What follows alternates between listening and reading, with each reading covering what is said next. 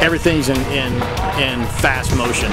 Everything is at a very heavy speed, so you have to regulate that, and you have to calm yourself, because if you don't, you're gonna clock out fast.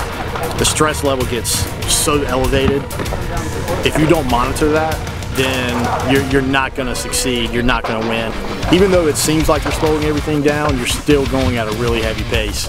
And that's one of the key factors at really being able to get through one of these types of training sessions, you know, for 3 days going heavy. So that's probably the biggest thing I learned out of this, amongst many other things. But it's top-notch training. You know, it's definitely pushing us in every way. And you know, from an accuracy perspective, shooting at speed, shooting on the move.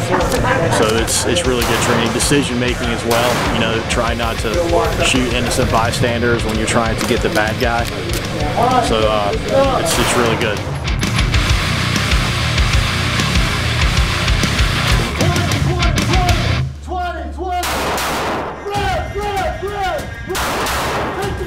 Take the space!